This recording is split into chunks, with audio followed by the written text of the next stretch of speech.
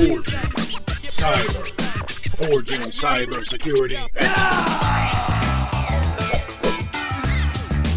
Secure Ninja.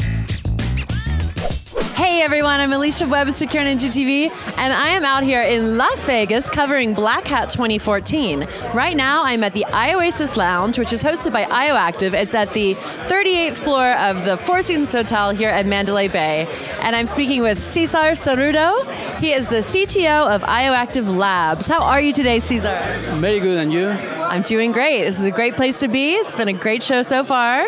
And you are actually here to speak at DEF CON in a few days. And your specialty, or what you're speaking about, is going to be traffic control systems. So tell us a little bit about traffic control systems, how they work in general. Well, basically, street lights or signals at highways or ramp meters.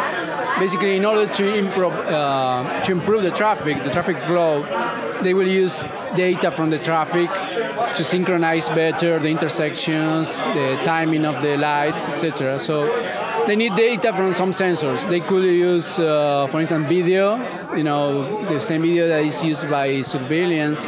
Sometimes it's used to detect the traffic, and that data is fed to the traffic control system. And then you have other sensors, which are the ones that I researched, which are wireless sensors. I have one here. It's a small device. It's a wireless sensor. These go in the road, so it detects when the car go over it, and will send the data to traffic control system. So basically, when the traffic control system gets the data, they analyze it, they process it, and will take decisions, actions based on that data. So maybe at an intersection, if the system knows there is a lot of traffic in one direction and in the other direction there isn't much traffic, right, they will adjust the timing of the green light to be longer. Okay. For instance, it was 10 seconds, the green light. It will make it 20 seconds or more because they know by the sensors that there is a lot of traffic. So in order to improve it, it will adjust the timing. Okay. And the same for ramp metering at freeways. When they detect there is a lot of traffic in the freeway, they will allow the cars to go slower into the freeway.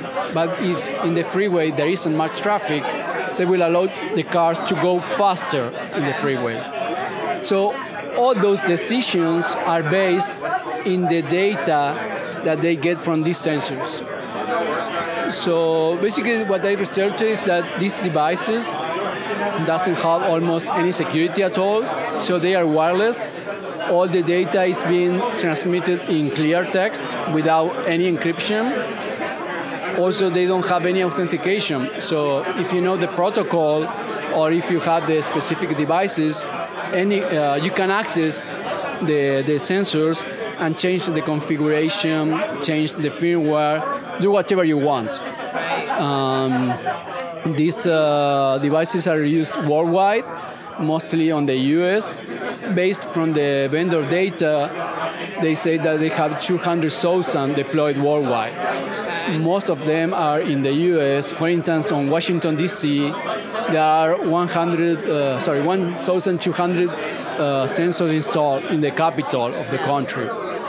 I was even there doing some passive tests, like sniffing the wireless data, seeing if I was able to access the sensors, and it was possible. So all of these sensors that are currently installed around the world are hackable. So anyone knowing the protocol or having the specific devices to access them can do it. Right. So, and you don't need to provide any user or password.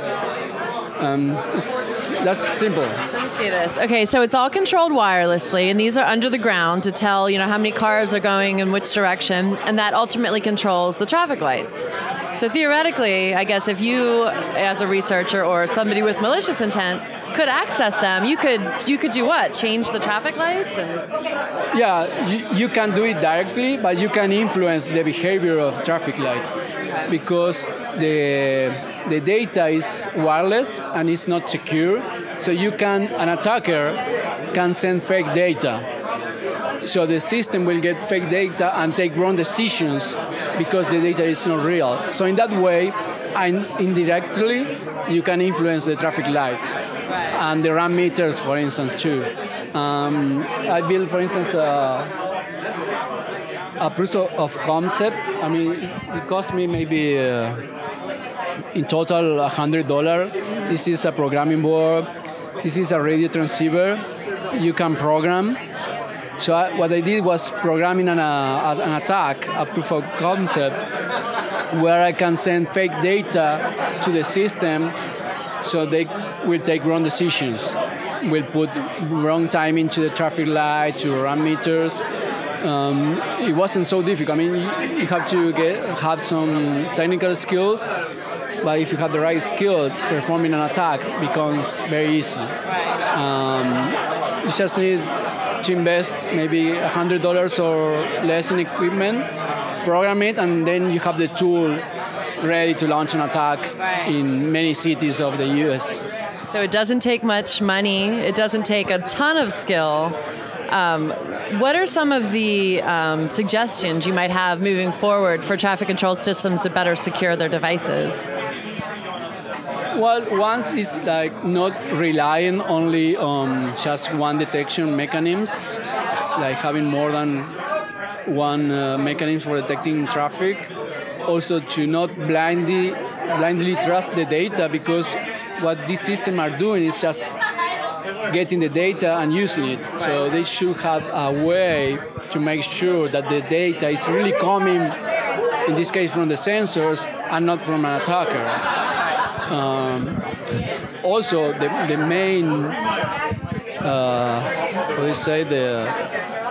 the main advice will be when someone has to purchase some devices and install it, before installing them, they should test it for security, because in this case, these devices are used by local governments or city Department of Transportation of different cities. So basically right now they are purchasing the devices and installing it and starting to use. But in order to prove security before installing them, they should test the security and make sure that the devices they are going to use, mostly on critical infrastructure, are safe and cannot be easily hacked.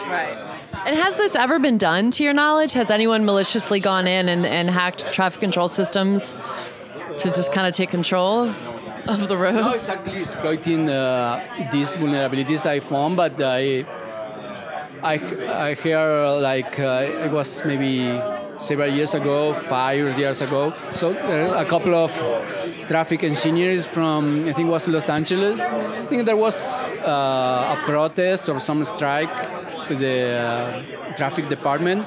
So basically they hacked like 2 or more interceptions. It was 2 or 4 interceptions in Los Angeles, but they were the main intersection on the city. And just by hacking those 2 or 4 intersections, they caused a big chaos in the whole city.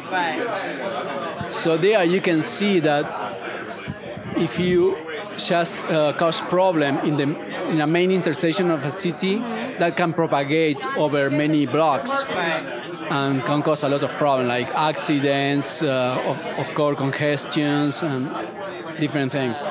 So, okay, if we take this device and we point it at that light, can you make that light turn red? Well, I wish that, but luckily, I haven't seen these devices, the vulnerable devices being used here. And also, in order to do that, it won't be instant. It will be like launching an attack, waiting for some time until you can influence the traffic control system, and then the traffic light will be maybe acting weird, but it will take some time. It won't be instant. Do you have to be in close proximity to the light? Like, would you have to be sitting like right there to make something change? The information that is sent by the sensors goes to an access point, which has a distance of a range of maybe, I don't remember in feet, but the longest is 1,000 feet. but that is using the vendor devices. But in this case, I have this device that I programmed myself, and it has an antenna, so that can extend the range. So in line of sight, I tested it with a drone, and I flew the drone 650 feet in the sky, and the attack was working. So I can tell that in case the devices were down there, yes, it will. With this device, I will reach to them. I mean, it will be in range. Interesting. Well, it's very enlightening to hear that any of this is even possible. It's not something people think about every day. So good luck with your presentation at DEF CON. Are you excited to present? Have you ever presented before? Yeah, I have presented several times, but in DEF CON just once. But anyways, every time is really exciting, and I'm just waiting for the day. It will be fun. Yeah. Awesome. Well, thank you so much for talking with us. No problem. Thank you to you. Thank you. Wow, that view from the presidential suite was pretty sweet. We're always happy to spend time at IOActive's IOASIS. Make sure you don't miss anything we're shooting out here at Blackhat in Las Vegas this year. Subscribe to the YouTube channel, follow us on Twitter, like us on Facebook, check out our Google+, LinkedIn, Instagram, all of it. Thanks so much for watching, guys. I'm Alicia Webb. SecureNinjaTV is brought to you by SecureNinja.com, a world leader in cybersecurity training and certification. Our master instructors will help build you into a highly skilled and marketable security professional. Secure Ninja, forging cybersecurity experts.